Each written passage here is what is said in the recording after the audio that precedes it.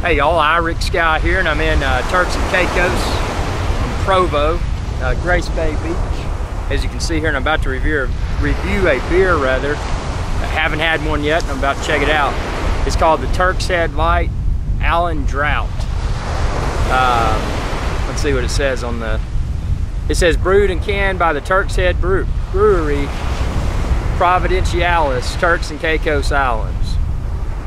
So without further ado, let's get into this, see what we got here.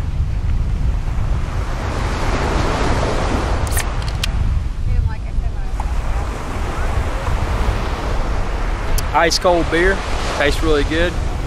One thing that you may not be aware of is that the beer in Turks and Caicos is super expensive. So it's actually rare that I'm drinking a beer.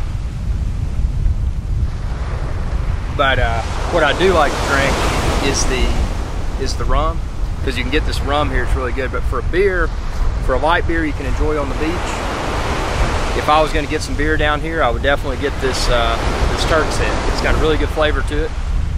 It's light, you know, it's nothing too filling that when you're out in the ocean that you'll regret drinking.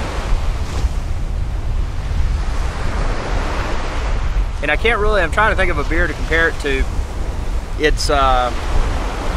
It's definitely a light beer, but it's definitely heavier than your than your Natty Light or your Coors Light or your Bud Light. You know, the beers I classify as the drinking on the water beers. But it's got a really pleasant flavor to it. It's kind of, I guess I would say it's kind of like a Corona in a weird way, yet it is more filling than the Corona in my opinion. But it's just a good, good thing to check out. It's definitely highly drinkable, tastes good.